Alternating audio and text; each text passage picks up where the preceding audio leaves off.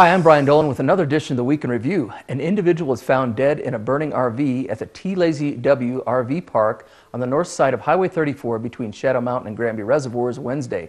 Grand Lake Fire and Grand County EMS were called to the fire scene where they discovered the body in the blaze.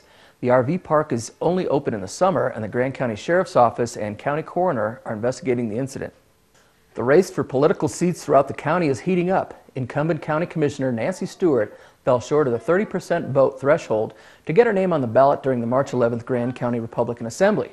Over 70% of the constituents were in favor of challenger Merritt Linkey for Stewart's District 2 seat. Stewart said on Monday she plans to petition to get her name on the Republican primary ballot.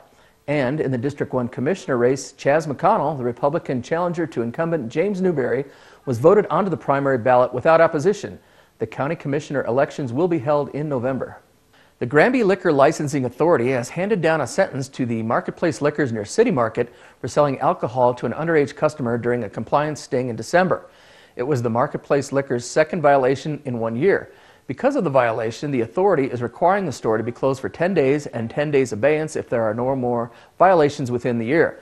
Marketplace Liquors has stepped up its internal training, according to spokesman Adam Stapin.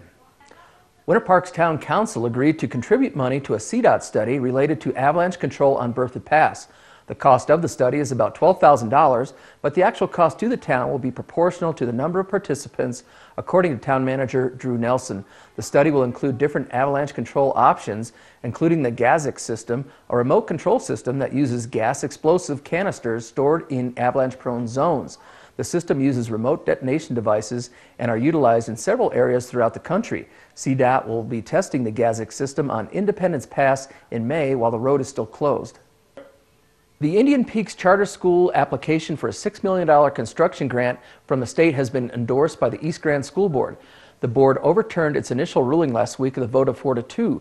Board member Barbara Aarons stated that she may not agree with the decision but believes it should be put to a vote and signed off on the deal. Chip Bessie voted against the letter of support, stating it just doesn't make sense. We just closed a school in Grand Lake. And in other school news, the calendar for the 2012-2013 school year has been approved. East Grand schools will start after Labor Day, and the biggest change will be a shortened Thanksgiving holiday. For more information on what's happening in Grand County, stay tuned to TV 18. We bring you the latest news, entertainment, weather and conditions, as well as what to do and where to eat. For TV 18, I'm Brian Dolan, and I'll see you next time on the Week in Review.